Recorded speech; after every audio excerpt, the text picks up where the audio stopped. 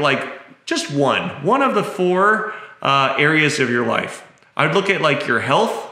Is there something there that you'd like to see an improvement on? You'd like to have an upgrade around? Is it around your wealth, around money, your finances, maybe your debt, like something there that you'd like to improve? Or does it have to do with your spirituality? Maybe you're not feeling very connected with others or with, a higher source or a higher power. Or maybe it has to do with a relationship, maybe one in specific, maybe a romantic relationship or the relationship you have with your friends or your family. But you can really, if you just look for a moment, you'll see that there's some area in your life that you would like an upgrade in. And I am purporting that what is keeping you from having it is your inner position.